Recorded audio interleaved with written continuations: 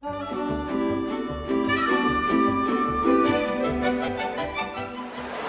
David Bellamy, hello. Hi. What brings you to Leicester today? Well, this amazing place where people come and buy their food and buy everything, and those are all made from resources. And this fantastic thing. Let me come along and talk about insects. Wonderful.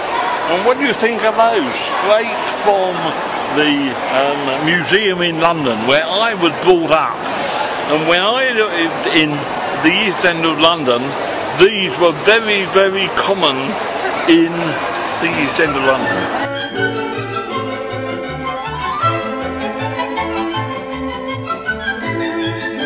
Do we need insects in our life? Are they important in the food chain, in ecology?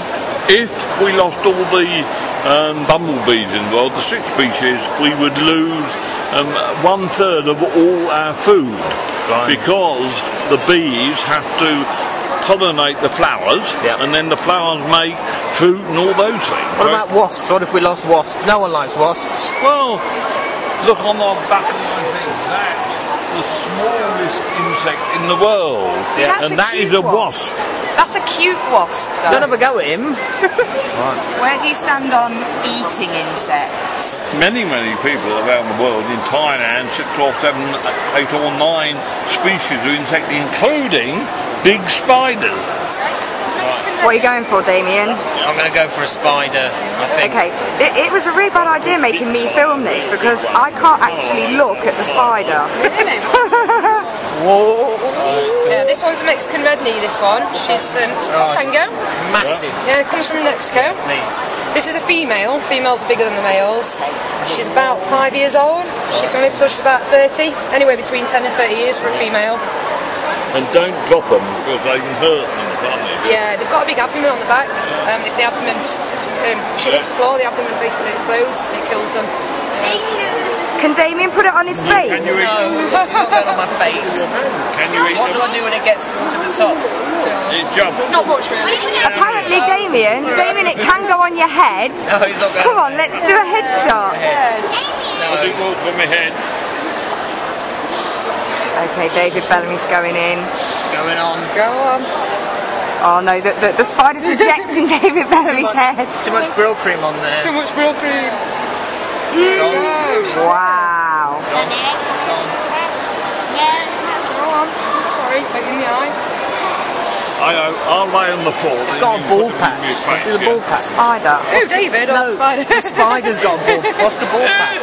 She's shedding the skin. Oh, is yeah, they encourage the hairs to come off before they shed. Okay. She sheds all the skin, all the exoskeleton comes off. Yeah. So she can grow a bit bigger, she grows a new one as well. Right.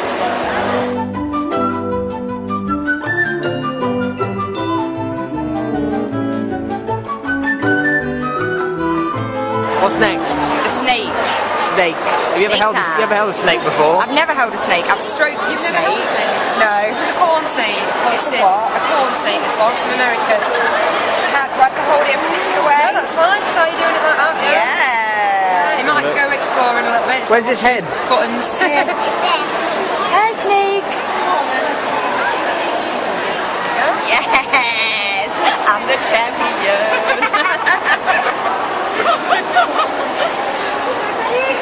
Where is it? What does it feel like? It feels like a leathery necklace.